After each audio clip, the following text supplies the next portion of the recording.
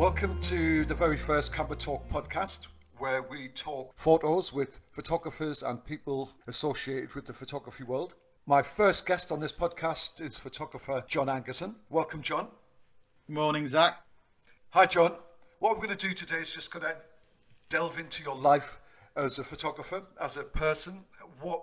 Where did it all start? How did it all happen? Where did you grow up? John, you've had over 22 exhibitions of your work. Your clients have included a range of editorial clients, corporate clients. You've worked for charities. You're now mentoring. You're a lecturer. You've published 3 books, am I right? Thinking that? 3, yeah. Maybe one more actually, but that was a long time, long ago. I'm aware you're working on a new book project now. Just give us a quick insight to that. Tell us what you're doing now, what you're up to work-wise, and this book project you're working on. It's a long way off, if I'm honest, because I haven't quite worked out exactly what the actual project is. I know it's something to do with our relationship with grass. That sounds a bit flaky, because at the moment it is a bit flaky. But it's all to do with me trying to access famous bits of English grass and sort of use that as a metaphor for various other things. Because I think grass is particularly, I've got a slight obsession with Englishness, and I guess that's identity, isn't it? My identity. So yeah, it's started. I've got lots in the pipeline. Not much has happened during the winter because obviously grass doesn't grow. So I've got quite a few set up for April. So yeah, it's a long way off though. It's at least a couple of years off, I think.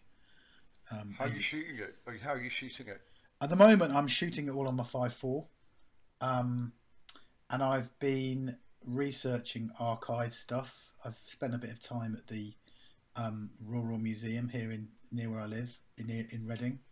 I've written to the Queen and tried to get access to the grass of Buckingham Palace. She said no, but I got a quite nice letter back from her.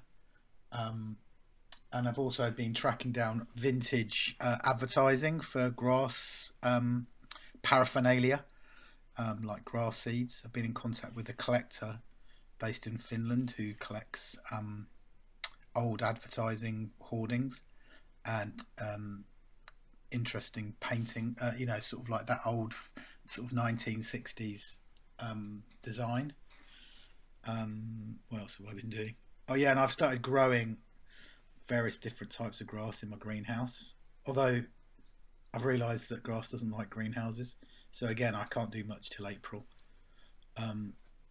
because I had a long conversation with a grass grower. I'm going to a grass laboratory in April as well, where they develop grass for football pitches and tennis courts and what have you, and I had a long chat with him and he said greenhouses aren't the way to go. They have to have air and light, so a greenhouse isn't ideal because it hasn't got a throughput of air. So it's a big learning curve on how to grow grass. I'm not sure what I'm going to do with the grass when I've grown it, but I've got lots of different seeds that I've found. I've sourced very odd, like almost extinct types of grass. So you can see I have no idea what I'm doing with it. What I tend to do is make a huge pile of ideas. Some work, some don't work, some are dead ends, some turn into something else, and then sometimes the project might just get shelved. A lot of projects have started. That's part of the process. Yeah, and it might metamorphosize into something completely different. It might have nothing to do with grass, but grass is the sort of foundation of the idea, if that makes sense. And then from that I build. Yeah. I'm digging my foundations basically. Do you have a working title for the project? No, not yet. Did I? No. Interestingly, grass is the first. There's lots of interesting things about. I've read lots of books on grass. The first mention of any plant in the Holy Bible is grass.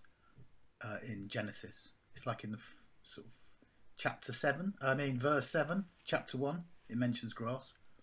It mentions grass seed actually. And there's William Blake. You know the sort of the English poet come visionary. He talks and has a really interesting relationship. Lots of his poetry and lots of his paintings incorporate grass. So I've been researching about, and I've got a meeting with an academic, a William Blake academic in a couple of weeks. I'm going to pick his brains about William Blake's relationship with grass. Again, England, grass, painting. Who knows? It's all just a load of jumble at the moment. Imagine a jumble cell, and you've got, yeah. Sorry. A lot of your later work, which you've really delved into literature, and you're trying to visualize literature, which you're saying you do now with the grass, and you did that with Priestley earlier on. It's just an important part of your journey as a photographer. I think I think the inherent problem with documentary photography is it has a habit of repeating itself, and it has a habit of visually repeating itself, and content-wise, it just, you see pictures that it's all like one big sort of circle of imagery and ideas. So I've been really conscious to sort of mix it up a little bit and try,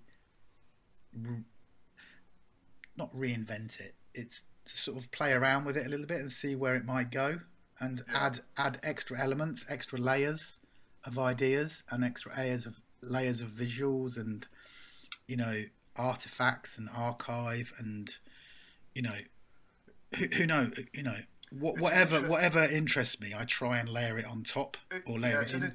It's an interesting link as well. So your current project is about the English obsession with grass, and now it's becoming your obsession with grass. Am I right? I think if I'm honest, it all stemmed from an English journey picture I did of the turf at Anfield in Liverpool, at Liverpool Football Club, and that picture somehow keeps. Whenever I see it, I always think there's something interesting going on there. The fact it's just a piece of grass, and it says so much without it being too clever. I'm quite interested in the fact that pictures don't necessarily have to shout at you. They don't have to. And if you spend a bit of time with, particularly, for example, English Journey, I'm pretty sure a lot of people that have seen that work kind of go, what? It doesn't instantly gratify visually. Yeah. But a lot of people who've spent a bit of time with it kind of understand where I'm coming from, and kind of get the vibe, and get the concept's a horrible word, but you know what I mean. And then they suddenly hook into where I'm going with it. Yeah. And I found it's a slow burn. It's a slow burn way of doing things. They're not epic, sort of traditional documentary photographs that we've all seen and love. They're a kind of my version of it, if that makes sense. It makes you kind of quietly think about what is going on here. Well, what would you say is a traditional? It's often in black and white. It's often it's often of people. It's often fairly close up. It's often sort of wide, wide in inverted commas, wide, as in you see a lot of information. Yeah. And quite often it's of something that isn't necessarily positive. Yeah. That said, not every, but do you know what I mean? I've just, I think you mentioned it earlier, I did a book on a religious cult at the very beginning of my career, and it was black. It was all those things I mentioned. It was black and white. I spent years embedding myself with the community. Yeah. And after I'd finished that book and that project, I kind of had a sort of wake up call and thought, I've got to not do this again. I found myself going down that road again, thinking, I'll do another one of something else, I'll shoot it, in that sort of traditional sense, traditional approach, and, that traditional journey of making work. And I thought, no, I can't do that, because it will just look the same and it won't challenge me. I'll continue being in my comfort zone. Yeah. So I've got to abandon all known methods. Yeah. And it at the time when I went from that end of that project into the English Journey project, it must have been at least 4 or 5 years where I didn't actually show any work. I made tons of mistakes. I hadn't got a clue how to use a 5.4 camera. you know, I hadn't got a clue what I was doing really, because it was like a whole new journey. But over time and lots of, you know, the English journey, I'm not sure if anyone knows this, I actually did it. I was meant to do it in one go. I ended up doing it like 3 times. Because the first time round, it was just really boring. The second time round, technically it was poor. And the third time round, I kind of worked out what I was doing. To be fair, some of the images I took on the first go and the second go kind of made it into the final book. Yeah. But the third time round, I'd basically worked out how I was going to do it, and I felt confident in what I was doing. Yeah. And so this next project I'm working on now, I'm trying to abandon all the things I've learned from the second one. But isn't that what it's all about? It's a Yeah. journey. As a business, you are a business. You know, you're a photographer, but you're a business, and all businesses and all artistic crafts, they have to evolve, they have to take different routes, they have to have a journey. And you know, you say that in a lot of your work, you know, you change your format, your style. But before that, can we go back to the beginning? Can we go back to how John Angerson became a photographer? And then we'll pick up on your journey in the 90s from where it all sort of came together. So go back to the beginning. Tell us about how you started life and where you came from. I was born in Bristol, got a brother and a sister, and my mum was a teacher, and my father was he worked setting up common ownership companies that were run by the workers, and he sort of went all over the world sort of helping people create common ownership companies. And then we left there when I was about 5, and we moved to the beautiful town of Northampton.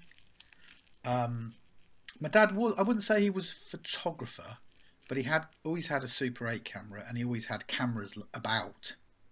You know, he had a sort of like Rolleiflex copy, and he had like a little Rolly 35mm.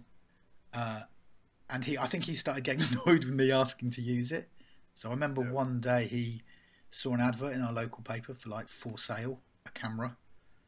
And by pure chance, I remember going with my dad to this man's house, knocking on his door. And it transpired this guy was a retired portrait photographer, a quite well-known Northamptonian who had a little photography business. And he was selling all his cameras. He was in his 80s. And I think he saw that I was so interested in the whole thing. And I was asking all these questions. And he said, I think the camera was like £20 or something, £25. And he said, here's a roll of film, go and shoot some pictures. This is how you use the camera, and then come back and I'll process it for you. He had a dark room in his back, you know, at the bottom of his garden. So I rode my bike, you know, I shot some pictures of my brother and sister, you know, mucking around in the garden. And I went back to this guy's house, dropped off the film, and then he said, "Well, come back in a few days and I'll show you the negatives." And then he showed me the negatives, and he goes, "This one really worked. This one you didn't close down the aperture. Blah blah blah." He says, "Come into the dark room. We'll print one." And that was it. That was it. I went into this guy's dark room. It was red light, and this old boy got his sort of like Agfa record rapid paper out, and did this massive print. And I just thought, wow, this is something else. And I was 14, I think, 13, wow. 14. That was it. Next birthday, I went and bought myself chemicals and some photographic paper and started doing photograms in my cupboard. And then I was at school at this point. I think I'd gone to, you know, upper school, and my art teacher was really, you know, I took my camera in a few times to school. And then one afternoon, a Sea King helicopter, bizarre, I don't know why, had come to our school to, I don't know, just demonstrate, probably to make people join the army. And it landed on our playing field, and I remember taking a photograph of it outside from the art room window. And the idea into my head thought, I reckon the local paper might be interested in this. So after school, I persuaded my mum to let me ride my bike into town. Went to the local newspaper, went to reception, and I said, "Oh, I've got a photograph I think you might want." Next thing I know, the sort of picture editor came down, a guy called Keith Price, he was called, and he says, "Come up, lad, come up." And then I walked into the dark room, and then some darkroom guy took the film off me. I remember them sort of printing it wet, whacked it in the enlarger. The picture came out, and he goes, "You just sold yourself a picture there, son." And I think he paid me like 24 quid for this, Wow. and it was used on page 5. You know, seeking helicopter comes to Northampton School for Boys. You know, and I thought, hold on a sec, I've just made 20. You know, you can imagine when you're 13, 14, 15, making 24 quid.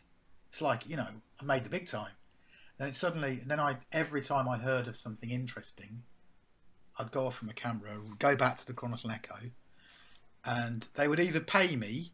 Well, they used to pay me and give me film and paper as well. Every time I went, they'd give me a box of like 50 HP5s. You know, the big square boxes you used to get. Yeah, but that was the practice then. Yeah. When you went to do a shoot for editorial client, you would get the film. Yeah, they used to sort of like, you know, it was like, I think people forget that there was no digital. So Yeah. film was almost like salt or sugar. You know, it was like a commodity. It was just, here you go, here's some film, and they'd give you 50 rolls of Tri-X or whatever. Yeah, So, it's interesting when you realise how you can make money, and that you can make money by doing something you're becoming passionate about. I remember that first feeling with me, and I'm thinking, wow, I've just made some money from this. yeah. And then the mechanisms start going in your head, and then that's when the journey really starts, doesn't it? It's like, Yeah. I can do something with this. I can see this as an income. Were you at that time aware of the outside world? Because what year was this? What year was this roughly? This would have been 1987, 1988. So Maybe a bit. there was maybe 87. at that time there was a really big English photography scene, wasn't there? Were you aware of what was going on in the outside world? Not really. I remember finding a Bill Brandt book in the school library and thinking, oh, I see, people actually do take pictures and make books and publish stuff. And then I think I saw the Don McCullum work in the Sunday Times magazine. You know, I remember seeing stuff I remember just seeing the Sunday Times magazine thinking, oh, I see, they take pictures and they go, oh, wow. You know, it was all quite naive. I didn't put... But when I left school, I sort of flunked everything, more or less, yeah. And then there was no photography courses in those days. Well, there was, but there was very few photography courses. There was, you know, dotted around England. So I ended up doing a graphic design course at Northampton School of Art. And there I started seeing, my photography tutor had this guy, one of his friends put an exhibition up in our corridor of our college. It was a guy called Tom Wood, and he'd done an exhibition called Looking for Love. Yeah. And I remember, I'm getting a cold thing down my back now. I remember walking through the corridor, seeing these big colour prints, thinking, oh my God, I was transported into this world of Liverpool nightclubs and the colour and the sweat. And I just thought, this is it. I found it. I found what, you know, it was like, that was it. And then my tutor at college sort of kind of guided me a bit. He was more of a kind of fashion photographer. Yeah. I don't think he was that into what I was doing, but at this point I'd been to the local record shop actually, and outside the local record shop was this group of they were called the Jesus Army. They were all dressed in fatigues, and they were trying to get people to go to one of their events. And I remember just bucking up the courage and saying, oh, hi, I'm at college, I'm doing a graphic course, but I'm really into photography. Can I come to one of your events? And they said, yeah, that should be fine. That should be fine. So I then, the following day, I didn't tell my parents because I thought they're going to think I've lost it.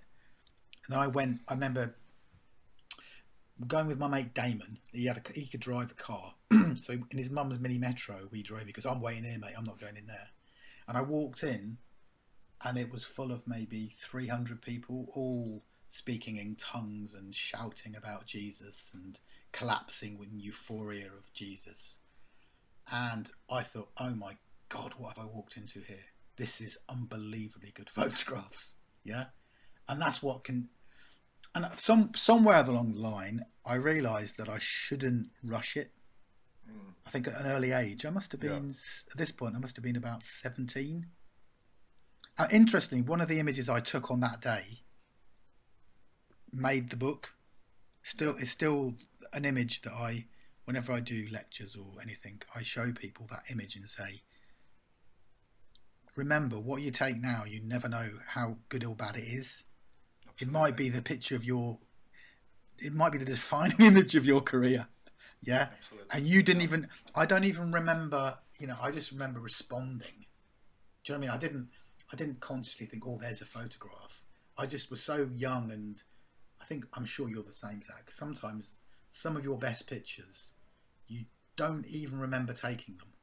Absolutely. They just appear, they're sort of like given to you, and then you get back, or years later, or you look at the negative. And quite often I found there's only ever one negative of it, or one file of it, or whatever it is. Does that make sense? There's not, very rarely do you get a winner and there's like a whole series of them. There's usually just one sort of amongst other crap. Does that make sense? You've got image, and then one absolute bell ringer, and then a load of crap afterwards. I think that's the case with a lot of my sort of favourite or most impactful images. Yeah. They're out on their own. They're just sort of sitting there going, hello. And you've got to sometimes find it, Yeah, when you look back at contact sheets, you always find it a very interesting process of looking at a contact sheet and working out where you usually hit a good picture. And within that 36 frames, for example, you could sort of, mine was about the 13th frame, where I would get, if I was concentrating on something, I'd get something around the 12th, 13th frame. Just going back slightly, what was the Tom woodwork on the wall? It was his looking for love stuff. Right, okay. Was that a turning point where you started realising there was bigger narratives within taking pictures? I'd like to say I a spotty 17-year-old kid in that corridor went, oh, I understand narrative. I understand it. No, I just went. It was more naive than that. Yeah.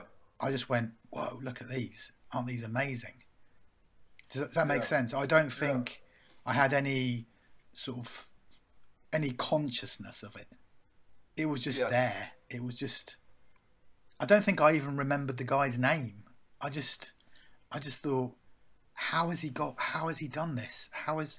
I think I was transported into a world that I'd never seen, a provincial boy from Northampton transported into a nightclub in Liverpool. Yeah. And shot in colour and beautifully shot as well, really, really kind of like intimate. I think, I'd like to say that was the pivotal moment that I found my calling. But the truth is, I was 17. I didn't know what I was doing. I hadn't got a clue. I just went, wow, these are cool. But you didn't know what you were doing, because it's easy to look in hindsight, but you hadn't looked further outside, and you were learning to take all that on board. And now you can look back at it and you have a much more, you have a bigger knowledge. The context. You understand it. Yeah. And that's why I think understanding contemporary practice always is really important in your progression, and understanding who's doing what and who has done what. Was Jesus Army the first thing you thought, I can create a story here and it's going to take me on an adventure? Yeah. Well, again, naively, I just knew that when I went there, I felt something. I felt a connection with these people. I think there's an important thing. I'll come on to that. There's an important thing that I've only in the last couple of years realised why that is.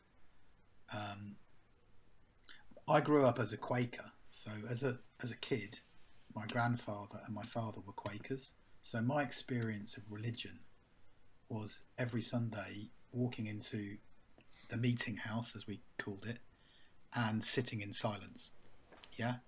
And then the kids would go in for the first 10 minutes in silence, and then 10 minutes in, usually, the children would go out into another room and we'd do some sort of Quaker activity, you know, ban the bomb flags, talking about, you know, how we can stop wars, you know, oppression of other people, that kind of thing. Yeah. So my concept of religion was silence. Yeah. Yeah. And then I walk into a sort of commune. I hate to use the word cult, but it's kind of cult-like experience. I suddenly thought, oh my God, this is a different religion to what I'm used to.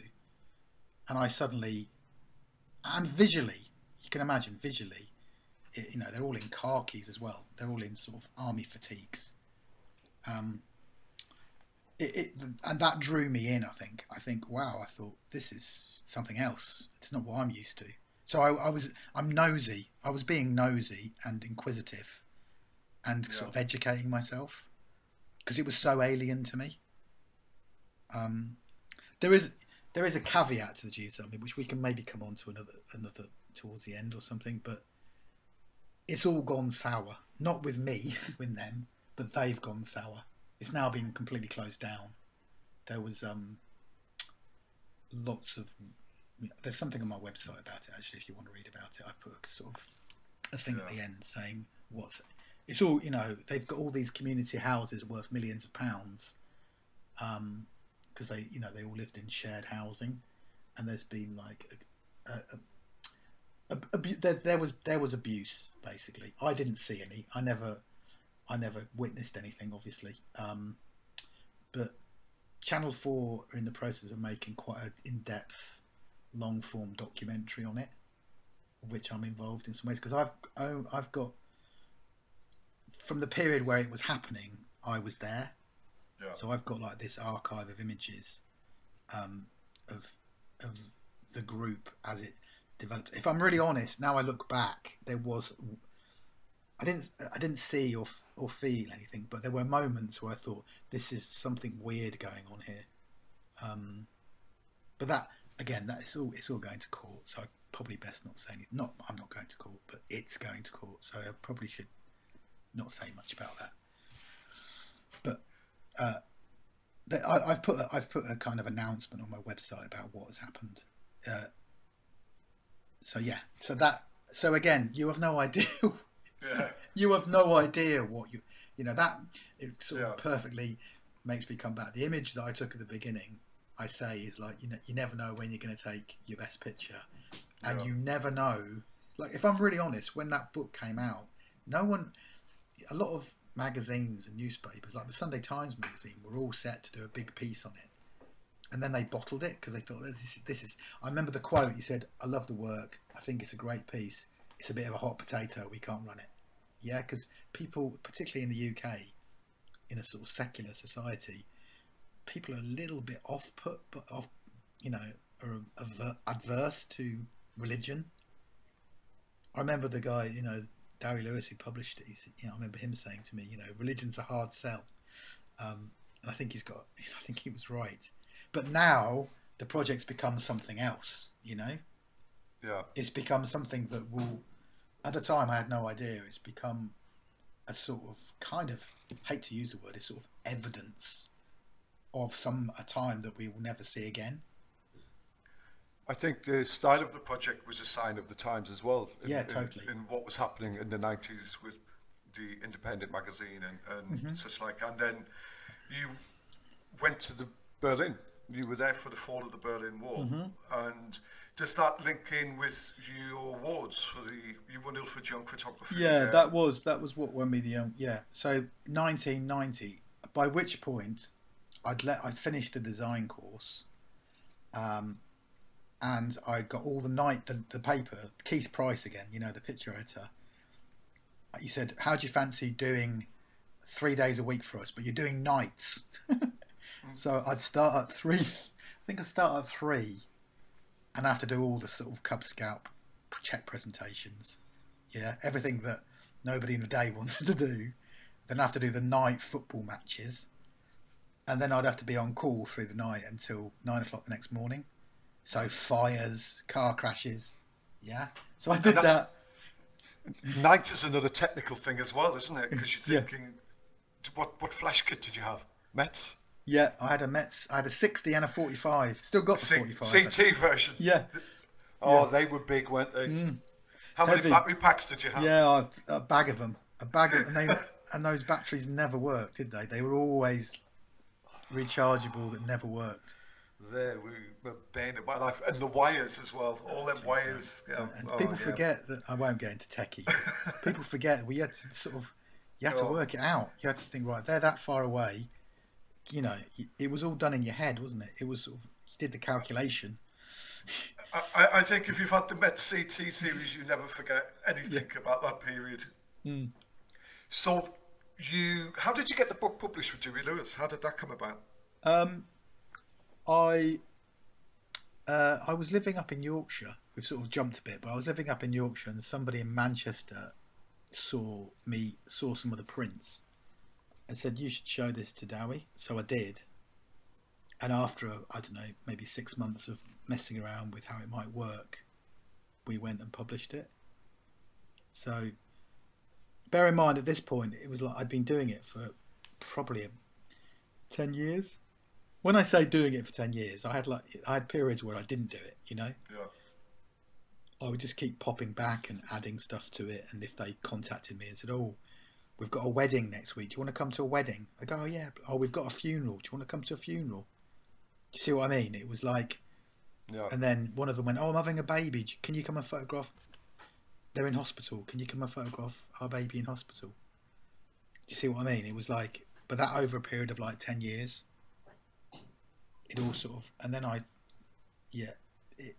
it was bitty. It was quite bitty towards the end. So the 90s was a massive learning curve for you. Mm-hmm. It was your grounding, and you say you accidentally did a book.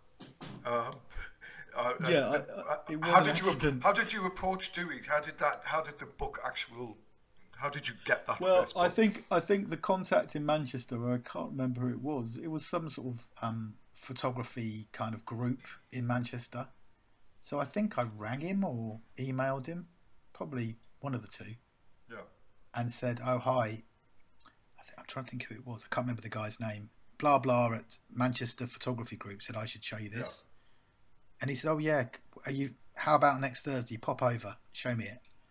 So I literally went to his house and showed him it, and then it sort of like went on from there. Really, I think he saw that there was potential in it.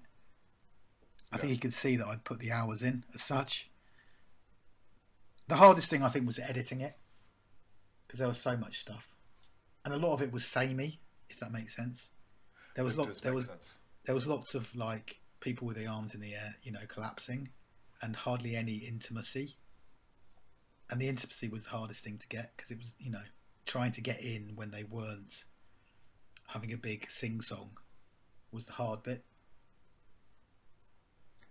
Isn't the art of a documentary photographer about creating something out of nothing? And when you're working on documentary projects, a lot of the circumstance, the scenery, the scenarios unfolding every other day is the same, and you have to interpret it and find something within it. And I think that's what makes a documentary photographer, where you develop a narrative for a story. It doesn't just unfold, you have to make it unfold as you're working in the same sort of surroundings and environment. It's a very difficult skill to master. And so, are you still there? Yeah, I'm sorry, I'm still here. All right. I'll edit that bit out. No, don't worry. I was just listening. I just felt like I was talking too much. No, I want you to talk. Talk. Right, we'll go again. So, the 90s obviously was your grinding. What changed in the zeros? What changed at the beginning of the new century in the next sort of 10 years? How did you evolve as a photographer? I think so. I worked for the local paper, and then after about 2 years, I got a job up at a picture agency up in Yorkshire, doing stuff for the Guardian, the Telegraph, covering like Manchester, Leeds, we went as far as like sometimes went to Edinburgh and stuff. You know, we covered that whole kind of region at the top. Was that the Gazillion? Yeah, doing most. It was Gazillion. It was mostly broadsheet stuff, all sorts of stuff we did, but mostly broadsheet. So I did that for probably about 6 or 7 years, and then I got a sort of lucky break with the Saturday magazine of the Times. So they started sending me, again, a kind of fluke, really. I think they got confused where I was based. I think they thought I was based. I think they rang up and said, "Oh, can you do this?" It was something to do with some unusual school that were doing. They did like meditation at the beginning of the lessons and stuff. It was like this sort of like, you know, new world school, not new world, new well-being. That's it. That's the word I'm looking for. A well-being school. So I did all these pictures, and I think it was something like Stafford, something like that. So then they started giving me all these jobs sort of near Stafford. Oh, John's near Stafford. I was nowhere, didn't live anywhere near it. And then they sent me to America a few times. And then I was sort of the go-to man for sort of reportage stories. Then I started working with this one journalist called Robert Crampton. So we sort of became this sort of team. So if they ever had like a strange human interest story, or, you know, that kind of, this is like 2002 onwards. Yeah. Anything like slightly odd, they'd send me and Robert. So we ended up having this sort of like, I don't know, probably about 10 years together, 8 or 10 years of just literally going to the most bizarre things, doing the most bizarre places. Do you think that came about because of the love, power and sacrifice that you, as well as the daily editorial work, that you had they saw you as somebody who could work in these sort of bizarre conditions because you'd already done it? I think it's partly that, and partly I'd spent a lot of time editorially trying to master shooting colour transparency. Right. I set in my head when I first started at Gazillion that if they asked for something in colour, I wouldn't shoot it on colour neg. I would shoot it on colour transparency. So I basically, whenever I could, I was practicing how to get things right on colour transparency. And obviously the Saturday magazines all liked the idea of colour transparency because that was what they did. Mm-hmm. So when they saw my portfolio, it was back in the days when you remember you used to send like those big black boards of dupes. You'd get your 35 mils dupe to 5.4. Do you remember that? Yeah. So they asked for my portfolio, so I sent in my sort of big black boards. It's hard to explain on a podcast, but they were big A3 boards with your portfolio as 5x4 trannies. Yeah, but they were from 35 mil. So I think they could see that I could shoot colour. And when I sent the jobs in, I remember the picture editor saying, "You know how to shoot colour, don't you? There'll be plenty of work for you." Does that make sense? So I think they just knew they could rely on me to get colour trannies to them all the time in decent quality. It was a very difficult format to master. Yeah, for the transparency. It was an utter nightmare. But once you'd got your head around it, understanding that certain colours reflect, colour cast, that was one issue. Then you had the other issue with, for example, if you're shooting something and it's got loads of white or yellow or something in it, whatever your meter says or whatever you think it says, you've got to compensate even more.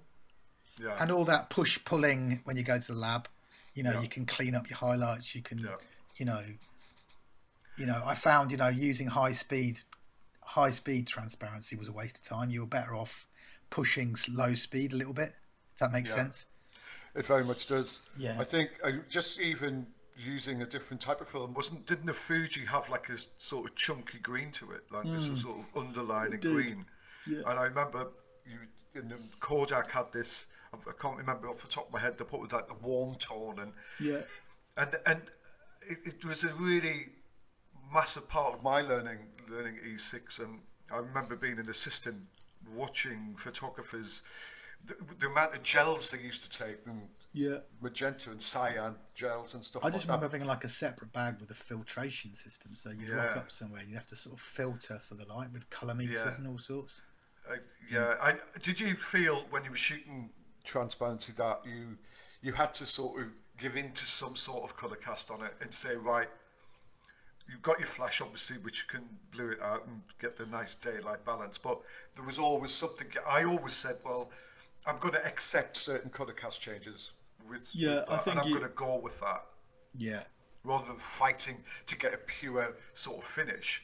And I think when you're shooting editorial as well, you're shooting quite low shutter speeds sometimes, yeah, and to get the ambience, and that would sometimes bring in a yellow from the lights, the ambient lighting and stuff. So I had to sort of say, well, I'm going to accept there will be some yellow in this. The flash will take away some of the horrible casts. And I think it was about accepting a way of working within yeah. transparency. I do remember using a tripod a lot more.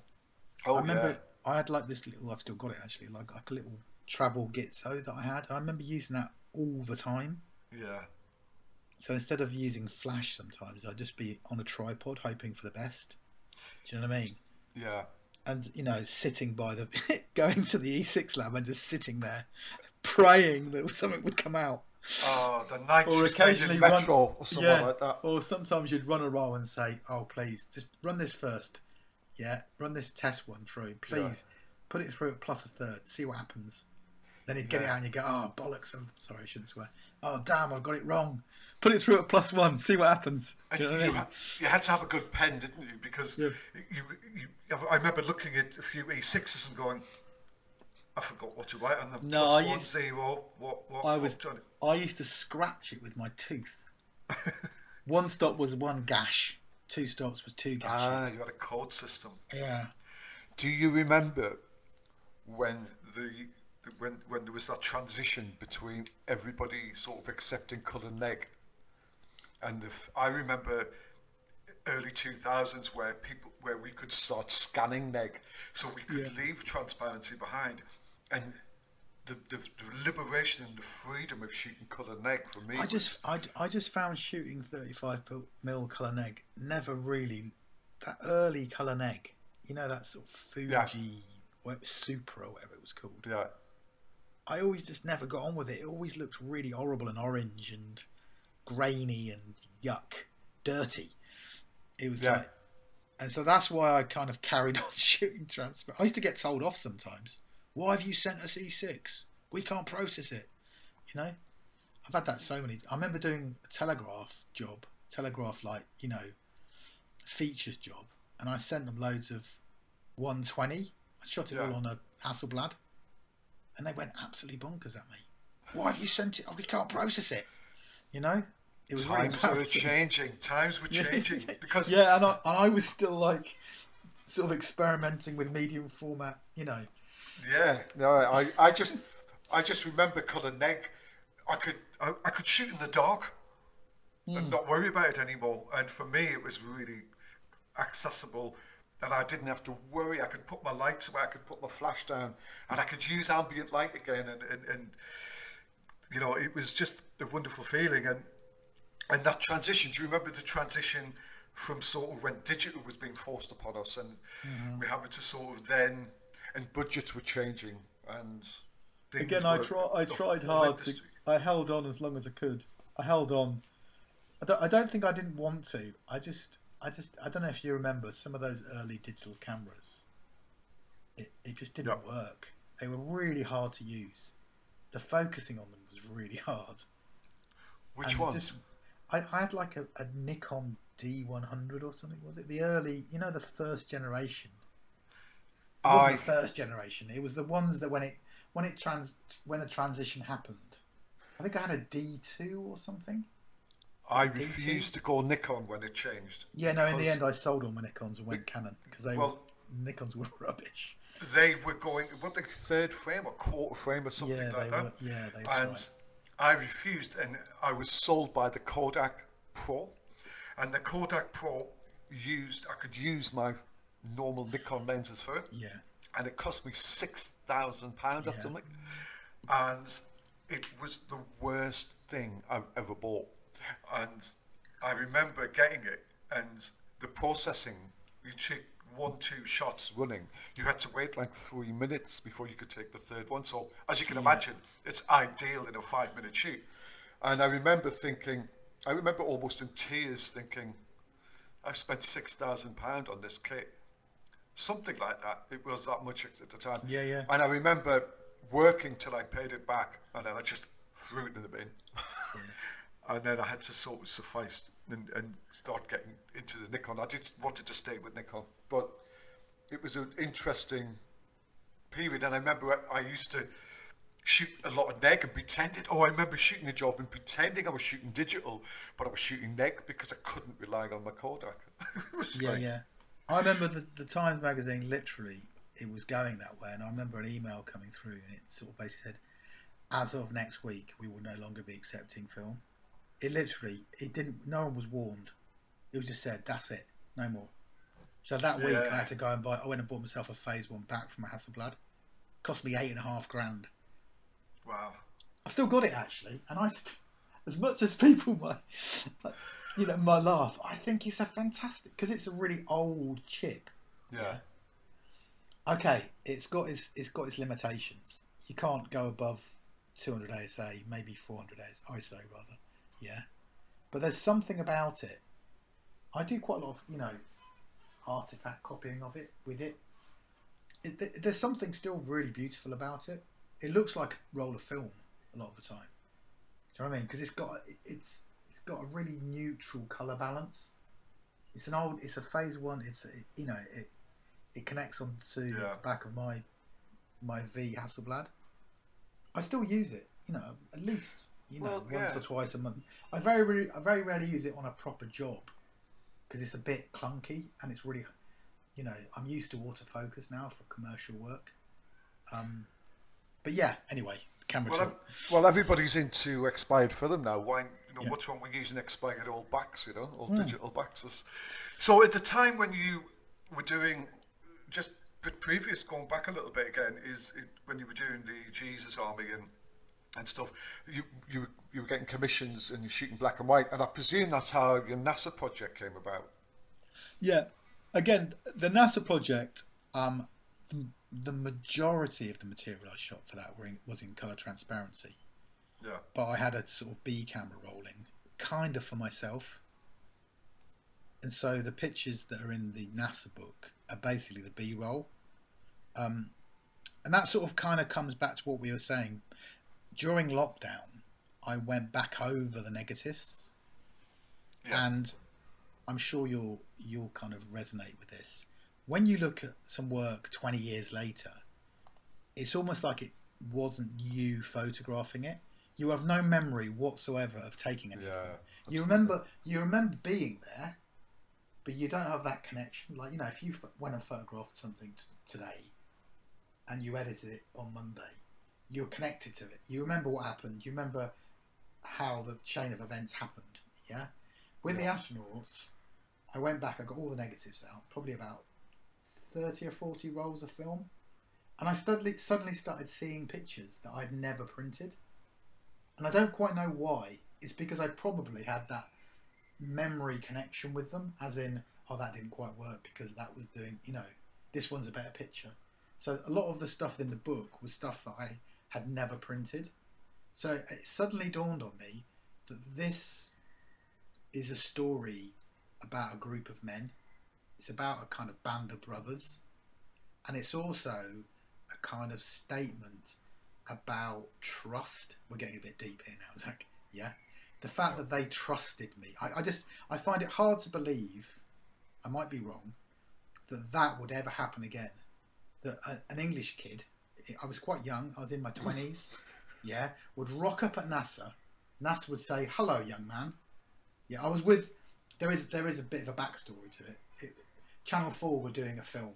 They were doing a kind of old-fashioned documentary where there was no script. They gave enough budget for them to go there for a year and film what happened. The moment the astronaut found out he was going to be an astronaut to the moment he went up into space. Yeah?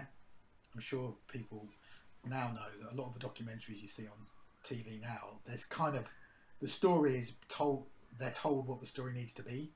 Does that make sense? you're making a documentary about X. We need to see X, Y, and Z. This was in the years. This is the back end of documentary filmmaking. So I was basically brought in as the stills guy, but because he was shooting in a sort of cinema verite way, I couldn't actually be there when he was filming. So I was always 10 minutes behind him, if you know what I mean. So he'd film a scene, and I'd sort of like mop up when he'd moved towards something else. So if he was filming an astronaut over there, I was filming the astronaut. So I had a unique opportunity to be embedded in a group of men. I just find it hard to believe that would still happen. I don't. I think obviously NASA's a mega thing to be able to walk into, but I think it's a sign of the times. I remember I was at college, and my college in Sunderland was opposite the Monkwearmouth Colliery, and I was looking for an idea to go and photograph, and I thought, I'll go and take pictures of coal miners. So I literally walked over the road, went to the manager's office, and literally knocked on his door and said, I'm a student over there, can I come take pictures of the coal mine? And he went, yeah, all right, when do you want to do it? So I think in the 90s in that era was a different world, and you wouldn't be able to do it now. And yes, I doubt you'd be able to walk into NASA and I think there was a trust. I think particularly in America as well. Yeah. And I'm sure you've had this. I just remember there was definitely a if you rock, for example, when I was at the Chronicle Echo, the local paper in Northampton, if you rocked up a lot of places to photograph whatever, there was like, they were flattered that you turned up. There was like an honour. Oh my goodness, the man from the Chronicle Echo is here. Yeah. And the same with NASA. There was like, oh, someone's interested. Someone, you know, a filmmaker or a photographer is interested in us. There was a naivety, if that almost makes sense. There was no control over us. There obviously was control over us, but not in the way now. It would all be managed. Do you see what I mean? It would all be, you know, no social media, or everyone would be doing, stuff different world. It would be a completely different experience. And not forgetting one important fact is they were naive too, and I was naive. You know, I didn't really realise until now, when I look back at it, you know, how I did it. Yes. How did I wing that one? How on earth did I win? It wasn't through my ability as being a schmoozer or anything. Do you see what I mean? It was just like a series of events that happened. I met someone on a job. They were from Yorkshire. I was living in Yorkshire. We got on well. They said to me in passing, we're making a film. We might need a photographer. I get a phone call. Are you free next week to go to America to do this astronaut thing? We'll be away for 6 weeks. Are you in? We'll pay you very little. Yeah? I went, yeah, I'm in. Do you see what I mean? It wasn't through... Absolutely. It was a series of, like, sort of happy coincidences, you know? Yeah, NASA's it was a pretty mega thing. Even just getting 6 weeks commission is an amazing thing. Yeah. So, in your next part of your journey, did the English journey then, was that the next stage in your storytelling? Yeah, I think so. The English journey was something that started when I first moved to Yorkshire. So I don't know if any of the listeners, or you remember the Photography Museum in Bradford. There's a big photography and film museum. And outside the Photography Museum is a big statue of a guy in a coat with a beard who's their famous son, J.B.Priestley, who was like this sort of left-wing writer from the 1930s. And he wrote a book called English Journey. And I remember going to the local library, finding a copy of English Journey, reading it, and then a few weeks later finding a first edition in a second-hand shop in Bradford. And I read this book and I just thought, oh my God, this book feels like it was written now. It's like so contemporary. He talks about, you know, the plight of the workers, the fact, you know, it's like reading. I implore everyone who gets a chance is read it, because you'll be, you know, he talks of England as if it's now, but it was like in 1930. He's got a beautiful way of writing as well. So the seed was sown in Bradford. And then 10, 15 years later, I thought, I found the book again. I don't know, I was looking for something, found that book. I thought, there's a project in that somehow. So I reread it. then I applied for a grant, an Arts Council grant, got enough money to actually do it. So, and then, like I said earlier, I did it, and I decided to do it on 5/4. I decided not to do it like a reportage piece, more of a sort of a more slow version of what I normally do. And the first time round was a bit of a disaster. Just the whole thing was a bit of a disaster. I think I'd gone there and I was way too prescriptive. I'd read a section in the book and I'd go to that bit in the book, if that makes sense, and kind of photograph that particular thing. And I ended up with a series of pictures that looked really, really almost like a local history project. Does that make sense? So then by the third time round, I realised the way to do it was to visualise. This sounds a bit odd, but it's not as odd as it sounds. Was to visualise J.B.Priestley in my car with me, and I would be showing him what's changed. Yeah, does that make sense? So I'd find as many things as I could that were kind of in the. They would obviously be in the same vicinity of where he went. Yeah, within a couple of miles of where he went, but I was showing him like, JB, listen, look, this is now what was once a mine is now a series of small businesses in prefabbed buildings, like, big boxes, metal boxes, where there was once a beautiful hotel, it's now a call centre. Do you know what I mean? Those, the roads you went on, they're motorways now, and there's motorway services. Look at these places. Does that make sense? So it was like, it was my English journey, and J.B.Priestley was my passenger. Whereas before, the first time I went, I was the passenger, and J.B.Priestley was showing me. Does that make sense? But it took me one go round to realise that the relationship was wrong. It was the one way round. I was driving, not him. Your visuals are there was a mix of your visuals. They're very layered. They're very abstract. They're very quiet in some places, and once I think you try to understand how you shot it, it's almost like an abstract snippet of time.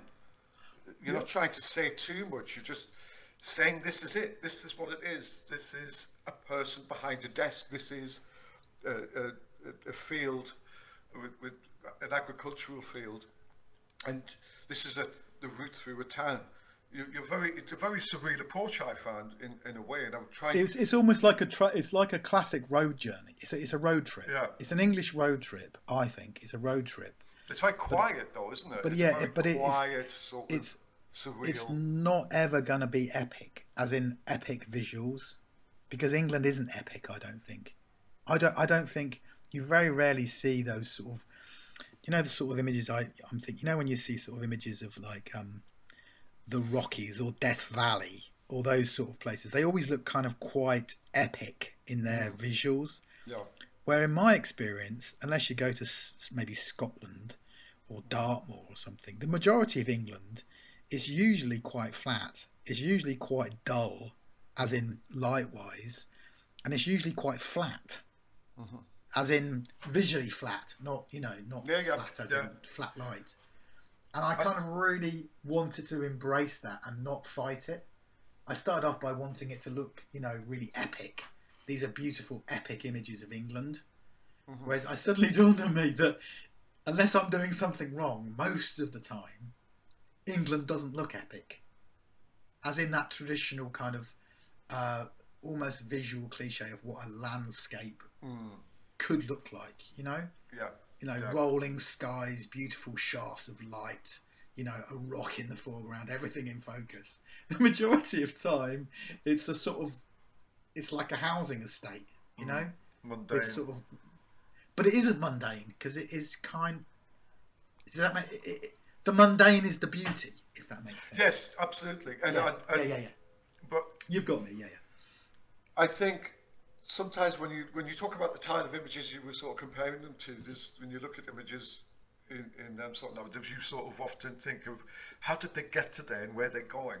Whereas with your pictures in that, you weren't giving that. You were just saying, this is it. For me, you were going, this is it. Doesn't matter. I'm following Preacher's journey. It doesn't matter. There's nothing after that. This is it. This is what it is. There's nothing else. This is what it is, and it's you know, it is abstract. Life is abstract, and I think that come across. And when I started looking at it, once I got that, once I understood the abstractness of it, that sort of, this is the sort of point of time of where we are now with that particular place. I sort of got the book. Yeah. I think. I think a lot of people. I don't know this, but I get the impression because I feel it sometimes. Yeah. You look at it and you're expecting it to be. How can I describe this? Oh, look at how almost like showing off as a photographer. Yeah. Look at these amazing photographs. You know, beautiful. You know, beautifully decorative and some bit of a wank, a bit of a crappy word, sumptuous image. Yeah. Where these aren't at all. Like you said, I rock up, I vaguely know where I'm going, and in some ways, the more flat and boring and mundane and cold it looks, that's kind of how it is. The majority of my experience of driving around England, and I've done a lot of driving around England, it doesn't very... And it's almost like, are we looking for those beautiful images? Yeah? Or is... How can I describe this? Are those the unusual pictures, or are the mundane ones the usual? Because you very rarely see them. Yeah. You only ever see sort of like, you know, those shafts of light of, you know, beautiful dark moody skies, etc., etc. Is the fact that these images aren't that, they're equally as valid? Because that's kind of the norm in my experience, and it's very rare you see a photographer doing that. Yeah, exactly. Photographer and I'm a sucker for it. If I see a nice bit of light on something, I think, oh wow, quick, that's it. You know, a shaft of light or some, you know, interesting juxtaposition of something. Whereas in some ways, the more mundane pictures is a more true representation of how we normally see things. Yeah, and that's quite unusual for a photographer to do that. And I did have, and I still have, a lot of self-doubt and about whether or not I'm going down the right track with it. But a few people have got it, and that's, to me, once a few people have got it and kind of like it resonates with them, then I feel kind of less full of self-doubt. Time and place and really does feature in all your work, though, doesn't it? With you've got On This Day. I think even Sleeping Rough, the stuff you did where you photographed, was it the empty places where people slept rough? That's right, yeah. And that's quite, again, I found that very similar in a way to the English journey, in a way of that sort of, you're sort of trying to talk about time as it is there with your work. And I sort of saw that. Photography is all about time. It is. But it does feature in your work a lot. Yeah, I think I've got a big thing about time and about history, and all I tend to watch film-wise is historical pieces or things about the future or the past, or, you know, I think for me that is kind of photography's unique thing. Yeah. Like I said earlier, the Jesus Army. It's only in later years that I realised that at the time I didn't quite know what it was, and now 20 years later it's something completely different, and that's you know, you don't realise that until, you know, who knows what you shoot today in 10 years time, what that might turn into and what that might record might have been, you know. And I think that's what's really quite fascinating about photography, and particularly documentary photography. You're kind of freezing a period of history that you'll never see again. And it takes on a new life, completely new life, when you look back at it with nostalgic eyes. You sort of talking about this, you've done that in On This Day. How did that come about? What's that about? Right, so again, I started. I'm still doing it. I'm going to Dresden next week after next. Dresden, where the British bombed. They sort of destroyed Dresden. I'm reading quite a few. I'm almost finished a big, thick, massive book on all the sort of ins and outs of what happened. So it stems from about 5 or 6 years ago, probably more than that actually, maybe 7 years ago. I was on a beach in France with my 1-year-old daughter eating ice creams, and we heard this sort of rumbling. She was a bit older than that because I remember her talking. She talked a little bit. We saw this rumbling of noise on the beach, and I remember her saying, "Daddy, what's that noise? What are those big trucks on the beach?" And I saw these trucks come, and then like they were army trucks, Second World War army trucks, and I thought that's weird. So we wandered down, and I started chatting to them, and I said, "Oh guys, what are you up to?" And they, "Oh, it's the anniversary of D-Day, and we're here to, we always come here every year on June the 6th." And I went back to the hotel, and I sat there, and I thought, "Oh my God, on this very piece of land, on this very day, however many years ago it would have been then, something monumental has happened here." I thought there's a project in that. So it sort of started off as me thinking this is a project. So then I approached a professor of modern history, and together, mostly him to be fair, he came up with like a list of events that he thought. I limited it, so it was from 1900 to the present day. Yeah. Otherwise, it was going to be in Europe. I thought I could get, if it's the States, it's unmanageable. Yeah. So for the next 7 years, I probably do about 5, maybe 10 a year, and I go to a place in Europe or the UK on the day that something monumental and world changing, and I go to the very spot that it happened, on the day that it happened, and then I locate archive material from the original time and combine the images together. So I've done, at the moment I've done about 30 or maybe 38, 39. Takes some doing with travelling as well. Say again. That will take some doing with all the travelling and prep and fitting you in with your schedules and stuff. And I'm hoping to do 52. So that's like 52 weeks. So and then, but I'm doing, the thing is with it is, for example, I had it all planned to photograph the place where Dolly the sheep was born in Edinburgh, which is next Thursday, but they've refused entry. I think it's probably to do with genetics, engineering or something. Yeah. And they fobbed me off by saying the farm's no longer there, which I know is not actually true, because it is. There's something still there, but they don't want me. I tried last year, and they said no. So I basically tried again this year, thinking they might have forgotten. But no luck. The interesting thing is some places are really, really open to it. Like I found the room where they discovered DNA, and a really lovely sort of lady at the Cambridge University said, "Oh, I think there's a professor somewhere who's retired.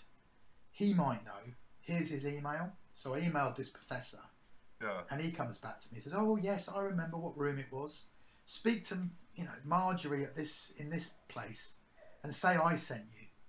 So I contacted I said, Professor Brian Griffin, or whatever his name is, not Brian Griffin. Professor Griffin has said I should. "Oh yes, love. Yes, I know about you. Come in anytime you like. It's room 17 on the left corridor." And I walk in, and it's a store cupboard. Wow. And I just thought, genius, absolutely genius. The place where they discovered the helix of DNA is now full of crap. Do you know what I mean? Yeah.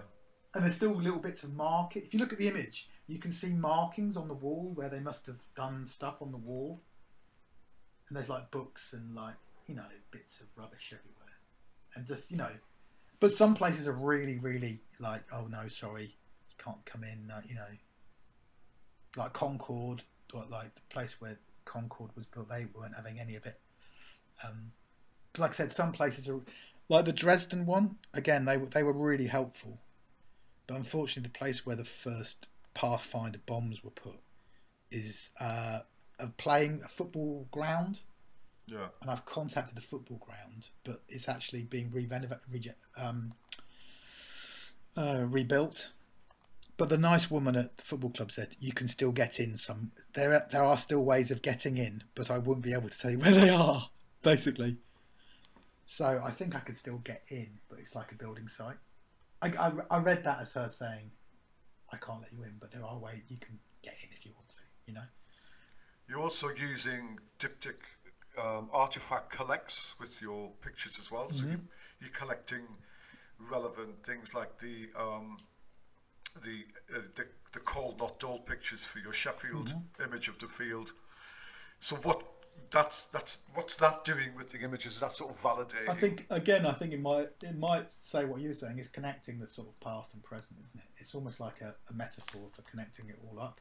Because I found when you show the images out of context, again, they're kind of not epic. Some of them, like, they're a store cupboard, yeah? But when you see the context of what that store cupboard is about, there's no fancy photography or anything. I felt like it needed something to draw you, to connect it, to make it, to give the viewer a bit more information. Yeah. Otherwise, it sort of doesn't mean very much. And you did this with the English Journey as well. Yeah, yeah. How did you get them? That was like a charity shop. Yeah, that was. It was mostly every place I went to. I went hunting around charity shops, and like the on this day stuff. A lot of that is research, and then I have to go through the whole rigmarole of getting permission to use it, which takes up a lot of time, and actually costs money as well a lot of the time. Sometimes not a huge amount. You can usually, if you explain to them what you're doing and you're saying to them, it's not going to be used out of context and it's not going to be used commercially, you can usually get it for like a reduced rate. But you have to do your due diligence, because sometimes you find you've got to try and trace who owns it a lot of the time. Does that make sense? So I've almost become like a picture researcher as well, which I actually quite enjoy, if I'm honest. I find tracking down, images and who owns them and stuff I quite enjoy it. Has any of that style moved into the grass project? Well, the grass, if I'm honest with you, the archive stuff is better than the actual photography at the moment. I'm looking at it at the moment. I've got a big metal thing on my wall, and I've got sort of maybe 20 archive pictures that I've sort of found, and my letter from the Queen saying that I can't photograph her grass. And the actual images I've got are a little bit, I don't know. I've only just started it, so who knows where it might go. How have you balanced all of this with earning a living? Because I presume you with these projects you sort of organise your time around some shoots where you're getting paid to shoot off up north, and you can sort of link in some of your work. Yeah. But you predominantly, with the sort of editorial side, you do a lot of portraits, you do a lot of covers from like the Times, and I do a bit of that, and I do quite a lot of work for charities, and I do a lot of stuff for design agencies, like annual reports and stuff. Yeah, because design plays a big part of your work as well, doesn't it? Like with your. If I'm really honest, without that commercial work, I wouldn't be able to do any of the other stuff, obviously. And I'd like to be in a position where I did. It's always a really fine balance. Yeah. Sometimes you wish you had more commercial work coming in because you're a bit low on cash, and then sometimes, not as often as I'd like, you have way too much commercial work, and you think, oh, I really want to do something interesting. I want to do something for myself, So it's like that constant, up and down. If I'm honest now, it's January, isn't it? So I've been quite quiet. I've hardly worked in January, so I'm a little bit keen to get a bit of commercial work in to sort of, get the coffers up. But yeah, I think all photographers have this. Not all photographers. I'm sure there's a lot of photographers out there that have this kind of constant battle with themselves. That fight between art and commerce. Have I got enough money to be able to go and do some more grass pictures? Or do I need to get some more money in? Yeah. Yeah, it's interesting because your portrait style editorially for the magazines very much differs from your editorial style in books. Yeah. I think partly because editorial magazines want a particular type of picture. Yeah. Yeah. There's a certain, I'm pretty sure if I went to, a Times magazine or a Guardian magazine job and went a little bit kind of shot it on my 5.4 of blankness, they'd go, this is not what we wanted. We wanted a nice, nicely lit, well-crafted image. Does that make sense? Yeah, you're the only photographer I know who's had the cover of Rolling Stone magazine. That must have been really a big wow in your head when, Again, completely no idea. I had no idea. Well, you did the Killers as well, didn't you? Yeah, You shot the Killers for the cover of Rolling Stone magazine. I mean, did you not think, wow? No, I didn't, because Really? if I'm really honest, I didn't. I've heard of the Killers, right? Not my cup of tea, to be honest. Not really a big fan of the Killers, and it wasn't a particularly pleasant experience. I won't say any more. Yeah, That's fine. But photographing the Killers wasn't a career highlight, if I'm honest. It was a little bit stressful. It was all, they were doing a sort of like photo junket at Holborn Studios. So they'd hired every studio out, and we were last on the list. So by the time the Killers had got to the studio 7, yeah. Had you already been commissioned by Rolling Stone? No, it was actually shot for someone else, and Rolling Stone bought it off me. Right. So it was originally shot for the Times magazine, yeah?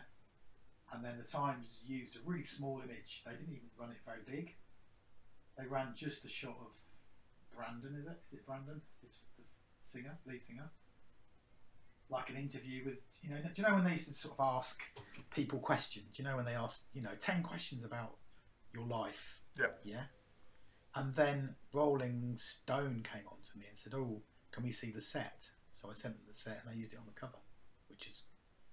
But yeah, so when they arrived to Studio 7, I'd been waiting there. I think they came at 4 o'clock. I was told my slot was 10 o'clock.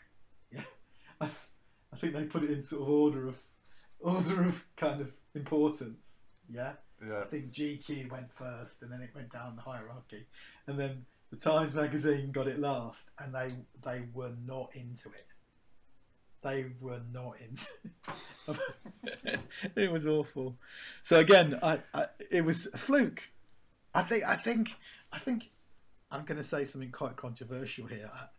I think a lot of, there's always this talk about a portrait photographer and this notion that it's this collaboration between the viewer and the photographer, and I extract their personality out of it. I just don't buy that at all. Yeah. My experience is it's usually, right, you've got 5 minutes, yeah? They don't really want to be here. They'll give you what they want, yeah? They'll give you a look, and you've got to do your damn bestest to get that look and as much as you can get out of it before they go, have you got enough? Have you got enough? Can we, are you almost finished? Are you almost finished? That doesn't always happen, to be fair. Some people usually give you, you always feel a bit embarrassed that you've kept them for too long. Yeah? Yeah. Because you think you've obviously got better things to do than sat here with me. But my experience a lot of the time with particularly sort of high-end celebrities is it's literally 5 to 7 minutes. David Hockney was 5 minutes 45 seconds. Right. From start to finish. And anyway, that's just my thought. I've seen it. I've witnessed it. I've experienced it. I've seen it. Normally it's happened to me in the corporate world. Although I have had a few odd celeb types who are a bit horrible. But normally in that big CEO side, where big corporations, where I've seen it. I've actually seen. I assisted Peter Marlowe once, where he was we'd set up 2 different shots for American Scientific magazine for the head of the Guardian Royal, and we'd set up a film, a black and white shot and a tranny shot, and Peter just took one frame, and he got up and walked out. Yeah. He said, "That's all you need." That was it. So yeah, I've seen it. I haven't done as much as you of like that one-to-one setup in the studio at all. That's not been my sort of venture in it. So, were you a photojournalist in the 90s then? I don't know what I was in the 90s. I was still doing my little personal projects, and I did get quite a lot of Yeah. it's all words, isn't it? I got a lot of reportage work off, either the Saturday or the Sunday Times magazine. I was sort of like, that was what I was known of, and I think in the 90s, early 2000s, it was all about sort of almost being a specialist, wasn't it? It was like, oh, Yeah. John's good at doing reportage stuff, or let's use John because we know we're going to get something usable. And then that sort of started going a little bit out of fashion in sort of early 2000s. It started going a little bit, oh well, we know. And then I started thinking, I've got to get money, I need to be able to do portraiture. So I started doing a bit more, offering up, I can do a portrait, I can do portraits. And then I suddenly started doing more portraiture. And like now, if I'm really honest, reportage is very rare that you get a reportage job. It's mostly portrait, isn't it? I'm sure you're the same. It's like, I think it's partly to do with budgets and partly to do with fashion. Like, somebody once said to me, on Sunday morning, you don't want to open the magazine and see pictures of like, people down on their luck next to your adverts for your posh toaster. Do you know what I mean? You want to see aspirational lifestyle. You want to see, how the beautiful people live, And I think so to be, to continue to be commercially viable, I kind of had to start taking portraits. If I'm honest, I'm not particularly comfortable being a portrait photographer. I don't find it comes easy to me. I don't think many photographers do. I struggle. I find that one-to-one scenario kind of quite daunting. Whereas if you put me in a situation where I can hang out and sort of, spend time and just relax and just let it flow, I feel much more comfortable. And I feel much more motivated, as in I come home thinking, wow, that was so exciting. I really enjoyed that. Do you think a lot of that comes because it's on other people's terms? I think if you're doing a sort of editorial portrait for yourself, it's a little bit more open. I think that's true. And I think I'm a natural introvert. Yeah. I'm naturally not particularly good at sort of like... You're not in control either. Yeah, and I'm not particularly good at sort of small talk. Yeah. I've never, and I think being a photographer, particularly being doing it from such a young age, I think it's made, if you were initially an introvert, it probably makes you more of an introvert when you're not working, because your experience with people is usually when you have to photograph them. So when you're not photographing them, you haven't learned how to sort of do small talk. Does that make sense? It does. So who are you now then? What are you now? Who do you see? I know you're mentoring and you're doing part-time lecturing at universities and you've got the new mentoring scheme on your website. Yeah. Who are you now? Is it, we've seen your evolution, is that the word? We've seen your how you've evolved. I think I'm the same. I'm exactly the same. I think I'm probably I'm a little bit more comfortable in myself. I kind of, I'm a little bit more confident. The self-doubt still appears, but not as often. I think that's because I've sort of learned to sort of take my time and not release anything until I'm completely sure that I'm happy with it. I think I'm a lot calmer. I'm not as arrogant. I'd like to think I'm not as arrogant. Hopefully not. I'm just generally a more kind of not thoughtful, a more kind of solid human from just experience and growing older. You just know when But I still think at the core, I'm still the same. You know, hopefully, people who've met me or people who've been photographed me have come away thinking, you know, it was a fair transaction. You know, the guy was, you know, John hasn't taken from me. He's been quite open. It's been a two-way transaction, if that makes sense. Which two photographers have been the biggest influence in your life, whether personally or just with their work? Good question. With their work, it has to be a photographer called Mishka Henna, who's based up in Manchester. He sort of came from the same sort of direction as me initially, and then kind of went off at a junction, turned right, and has been doing some really fascinating work with reappropriating images and using Google Earth, and I don't think he even uses a camera anymore. It's all about the use of imagery in society and how he sort of plays with the whole thing. Yeah. And photographer wise, I know it's really old fashioned, and Bill Brandt still gets me every time I look at it. Yeah. I know there's just something about everything I hear or read or see by him. I know it's quite dated now, but for the 1930s, and you look at his work and you think he invented the cliche. You know, that sort of black and white reportage documentary image. I know some of his were like, you know, he posed some of it and it was, you know, but there's something about them that you think that is where it all started. And I think it reverses back to where our conversation started, where I found that book at the school library, and that was the moment I realised that there was more to this. These feelings of taking pictures that I found really fascinating. People were doing it like for real, you know, and there's a book in the school library, you know. Yeah. So I kind of like tip my hat to him and think, thank you, Bill. You started me off. It's almost like almost like I was sort of looking as a sort of grandfather figure.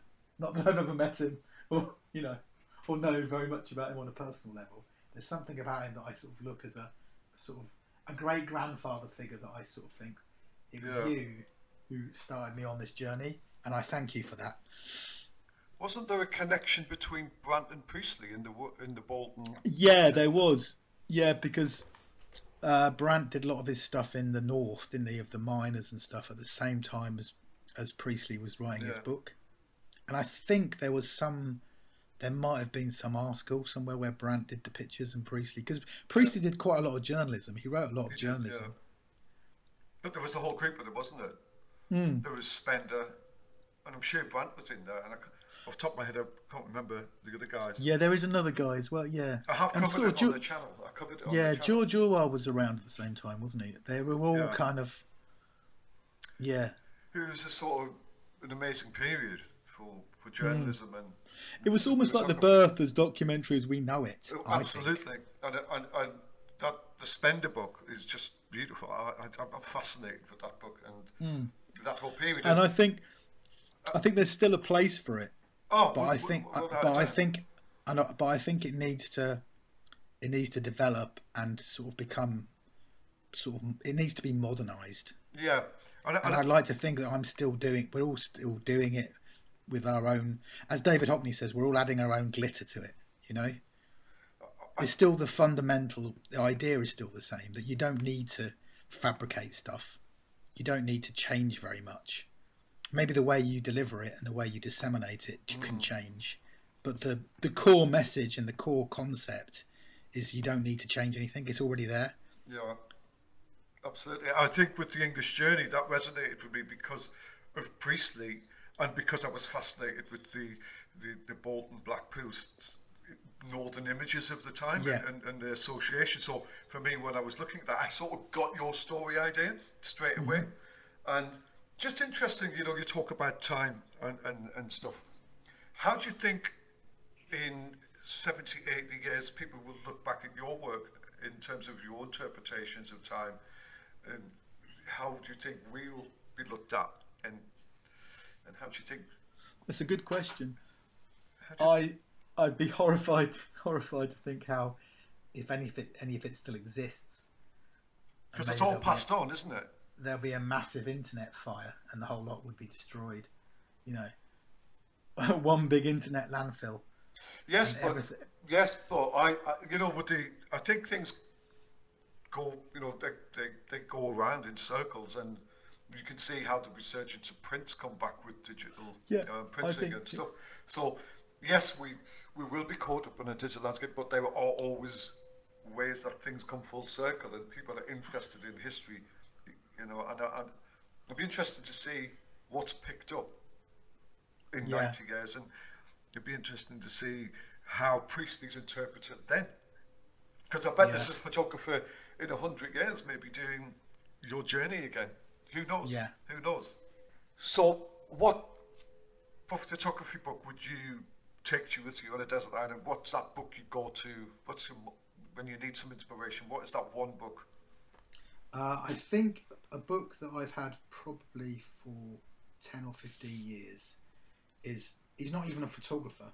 I think he's a sort of performance artist, and he's called, let me see if I can pronounce, I can never pronounce this correctly. It's called Tehching Shui, which is Tehching, Tehching, and his surname is Hsieh. He's Korean, and the book is hard to explain. Each piece that he does is extreme time play. Okay, so for example, the opening piece he did, he got a lawyer to sign an affidavit that what he was doing was true and honest. Yeah, he locked himself in a room with only one friend who had a key, and he photographed a clocking in, clocking out on a 16mm camera. So he had a 16mm camera in the room, and each day he took one frame, and the first 20 pages are him one day photographed, and you see his hair growing and his beard growing. It's basically it's called the 1 year performance between 1981 and 1982. You send some links for that. Yeah. And some of the other stuff the other people you've mentioned, I'll try and put the links. He did another one where him and his artist friend tied themselves together for a year. Yeah. And I just think that kind of like total commitment and time, playing with time, and understanding time, and like playing, you know, this book is, I would imagine it's out of print now, but it was an exhibition that I saw in Manchester years, and you know, when I was living up there, and it's a book that I always go back to. I've just found something inside it. Oh, there's a print inside. Yeah. So this is a book. Yeah, I would say it was my favourite. Yeah. Purely because there's so much going on. Every time you look at it, you find something else that he's done in it. It's quite big. It's a big, thick. It's like huge. Well, speaking of time. Yeah. I've had a lovely time to. Yeah, it's tea time. I've had a lovely time listening to you, John, and it's just been great having you. It's my very first podcast. And always a pleasure. Well, I listen back and listen to all my mistakes and go for the, you know, keep trying to improving. And well, it was fascinating, and I hope people can learn something about you, just about, you know, being a photographer. You're not that much different to each other, you know. It's all swings and roundabouts. It's all life learning, and you learn off each other, and it's better over a few beers sometimes. And so thank you, and it's been a real pleasure, mate. And what I'll do is I'll catch up with you at some point when you're doing really into the grass project, and see how you're developing, and we'll jump back in on it at some point and get an update on you, and take it from there. Lovely. Have a nice one, mate. Have a great day, and I'll catch up with you soon, John. Take care, Zach. All the best, mate. Take care. Bye-bye. Bye-bye. Bye. That's John Angerson. A great interview, really good talking to him. This is what the Camera Podcast Photo Talks about. I'll put some links for John's website. Anyway, thank you. Thanks for listening. Please subscribe, please share. Until next time, take care. Be safe. Goodbye. We are floored, we are us, careless corpse, see us, steal the dawn. We are storm.